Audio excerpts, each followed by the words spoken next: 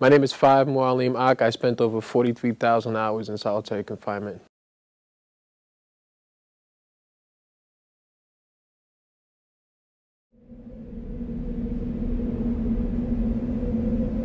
There is no reflective surfaces inside of solitary. There is no human contact. For 23 to 24 hours a day, you are left alone in solitude to talk to yourself, hear your own echo or your own voice. As your sense of memory starts to lose and gaps will be filling with fantasy, your brain creates fictional bridges in between your memory loss. You forget what your son looks like. You forget the details of his face or how he used to smile.